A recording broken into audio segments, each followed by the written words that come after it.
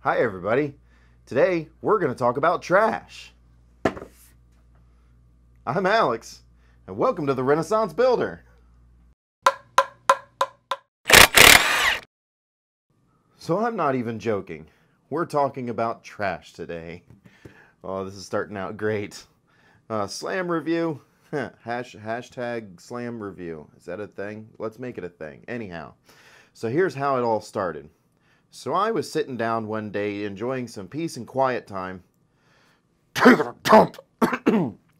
Sorry, I'm clearing my throat. And I was surfing the interwebs, and I happened to come across what was advertised to be a great defrosting or automotive defrosting solution. Now I had just finished failing to turn my water chiller air conditioner into a heater, a space heater. And so it piqued my interest for several reasons. One, I am currently looking for a good solution to space heating a vehicle, whether it be a small car or even like a large van, hashtag van life. So I'm currently trying to find a good solution for that. And two, I really honestly wanted to see if this thing was worth a damn. Spoiler alert, it's not. So it is all BS. And I figured we start with this review with the purchasing. Now mind you, this thing comes from China. I one time was like, hey, here's a really cheap set of Legos. So I bought it. I paid for it. 6 weeks later, I got a pink set of knockoff Abercrombie sandals. So anyhow, I never got the tracking number and all that kind of stuff. Now, online, when I went to buy this thing, they did use PayPal, which is honestly the only reason I actually followed through with this, because in PayPal, then you can at least get a refund on your money when they fail to deliver. So they at least went that far. Now, as soon as I did buy it through PayPal, I never received from the seller, I never received an email saying, hey, we got your order, or even a tracking number or shipment or anything.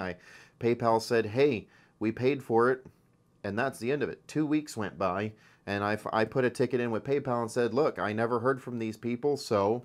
Well, PayPal reached out to them, and then they finally answered back and said, oh, by the way, it was shipped, and here's the tracking number. And I'm like, oh, okay. A week later, the thing arrived. That's how it arrived. This thing was bubble wrapped beyond belief, and it still got crunched, like seriously crunched. I can't even imagine what it went through. But point is, that was, so, you know, 3 weeks goes by till you finally get the item, and it comes crunched. So thankfully it's not a delicate piece, at least I hope not. So on to the product itself. Now, if you look on this box, you'll notice a couple things. And I did a couple takes because I'm no linguist, but I believe this Aeroterma C is probably Spanish or some derivative thereof. But then you go on the other side and it's Heißlüfter und Ventilator. Pretty sure that's like a German dialect of some sort. So I'm like, there's no just King's English or American English on here. So I'm like, it comes from China, and it's got German and Spanish writing on it, or at least some derivative thereof. I'm like, okay. So it just gets more interesting. The second thing that caught my eye, or maybe first, somewhere in there, it's a toss-up, 200 watts. I thought, that couldn't be right. It took me about 2 seconds of thinking. I'm exaggerating that to make myself look good. It actually took like 10 minutes, because math, you know. Alright, so most vehicles that I've worked on with a cigarette lighter, and this plugs into the cigarette lighter, most vehicles I've worked on with a cigarette lighter have taken 10 amp fuses to the cigarette lighter to protect it from shorts. Now, I want to say thank you to James Larson, a viewer that commented that he's seen 15 amp fuses. So I guess you can get power sockets out there that are up to 15 amps that they'll deal with. Over that, you end up blowing fuses. So that being said, also your battery at its healthiest is going to be like 12.7. So we're just going to say 12 volts. But let's just say for shits and giggles that it's 12 volts. So 12 times 15, at best you're getting 184 watts, not 200. So right off the get-go, and that's what that's what led me to search on the interwebs to see what other things are advertised like. Like, did I just get a fluke? Or it turns out, no. There's quite a few of these pieces of garbage out there on the internet that are advertised for ridiculous numbers that are complete lies. Now at this point, I want to take the thing out of the box. So we're going to open her up and see what's inside. I have not opened this since I got it because I wanted to do this on camera. So let's go ahead and open the box and see what's inside, see what we got. Pretty basic. No extra frills. I think that's double stick tape.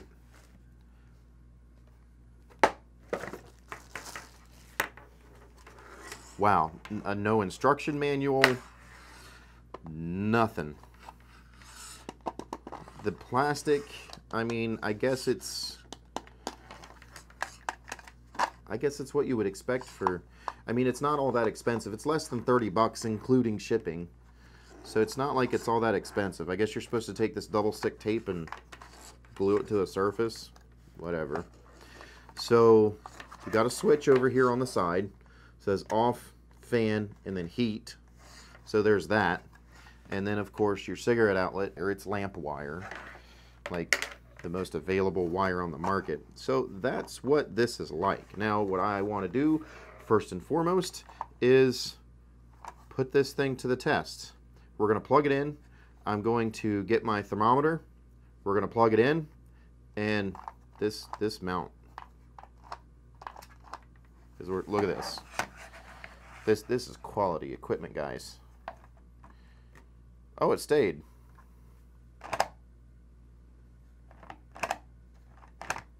So I'm going to go get my thermometer, and I'm going to get my jumper box to plug this thing into 12 volts, and we're going to see what kind of temperature this thing can actually put out. Okay, now I got my handy dandy testo meters over here, and we got our good old jumper pack, which is charged up. It's actually hanging about 13 volts, so this is going to get a little more than it normally would. Oh, benefit of the doubt and all. Let's go ahead and plug this thing in. It's in the off position. We'll plug her in and start this off. Now I guess what we'll do first of all is measure fan speed. So we're going to put the thing on fan. Ooh, that's a shaky bastard. I have to hold that up.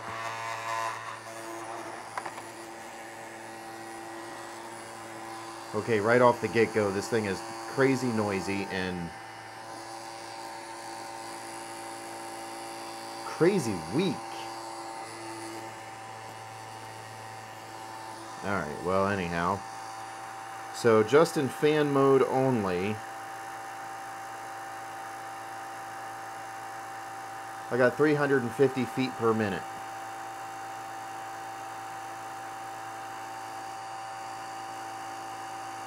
Oh, now it's up to 380. That makes sense depending on the direction of fan rotation. 390. Alright, so I'm going to say at best it's doing 390. I did see that on the measurement, so we'll go with that. Now right now we're sitting at a room temperature of about 73 degrees. So heaters, let me turn this stupid thing off. Noisy piece of crap. That fan is not balanced at all. So heaters use the same parameter that air conditioners do, delta T. The difference between return, or the space air temperature, and supply temperature, what's coming out. That temperature difference is called the delta T. So when you hear me say delta T, that's what I mean. So same thing as air conditioner. So let's turn this thing to heat and See what we get. Right off the get-go, the fan is slower. I can't even feel it. I'm this far away, I can't even feel it. Whatever.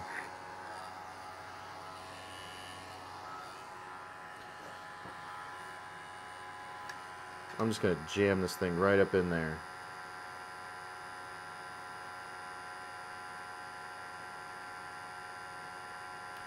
So the temperature is going up. I guess we'll give it a while and see what it does. Alright. So at this point, I believe we've reached an equilibrium where we have up to... Oh, shoot. Oh, that's not good. Even this wire is getting hot. Well, it's probably drawing the 10 amps. Anyhow, so it's rolling about 145 degrees. However, it's like 50 feet per minute less. I'm at like 330 feet per minute when it was 300 and... What did I say? 390? We're like 60 feet per minute less. So, it's barely any air. Now, I will say this. If you could make this thing run the entire night, the wire would melt eventually. Craptastic. So if you could let this thing run all night long, it may keep a vehicle from freezing. Because that is a pretty good supply temperature. So 145, so 73 to 145, let's just say 143, so that's 4, 5, 6, 7, so it's a 70 degree delta T, a 70 degree split. That's actually fairly decent, but the reason it's a 70 degree split is because there's barely any air movement. So there's a balance between how hot the air is and how much of that hot air you get.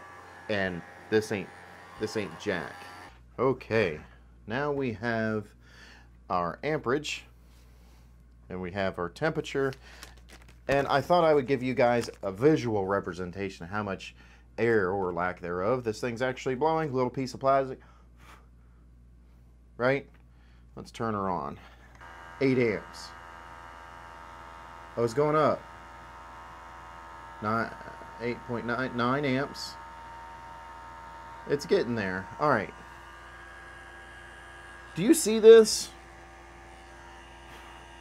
I'm just like, if I blow hard, you know, blow soft. I blow soft. That you can hear it running. It's running. And that's what you get. That's how little air is flowing through this thing. It's phenomenally pitiful. We already measured the temperature. Temperature's pretty good. Alright, so we're almost up to 10 amps. So apparently as the heating element gets hotter, it's drawing more amperage, which is backwards, but okay. 9.8 amps. Alright, so let's just say 10 amps. At 10 amps and 12 volts, we are looking at 120 watts. Not 200, 120. Now, to see how many BTUs that is, if I go to my handy dandy calculator, 120, what did we say, 120 watts? Yeah, times 3.41. 409 BTUs.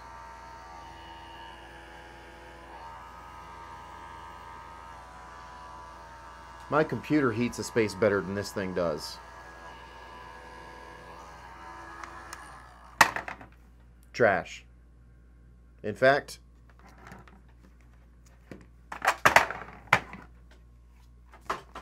it's garbage. It's absolute garbage. So, I'm not sure what else is left to do with the video. Well, there you have it, guys. A true and honest opinion. I'm not hiding anything, and nobody's paying me jack. So, I have no reason to lie to you. True and honest opinion of a 12-volt space heater. They suck. they're garbage. Like, at least this one sucks and this one's garbage. There may be a decent unit out there. I would put a challenge to the internet to find a decent unit. By all means, you guys come up with a decent unit, I'll test it. I'll see whether it's worth it or not. And if it is, by all means, I'll praise it as worth it. But this stuff and everything else that I've seen similar to this, it's crap. It's junk. Don't waste your money on it. So that concludes this video. If you guys enjoyed this, if you at least found it somewhat entertaining, go ahead and hit a throw a thumbs up over there. Make sure you're subscribed and hit that bell icon for future videos. I guess I'll see you guys in the next video. Have a good night. Bye-bye.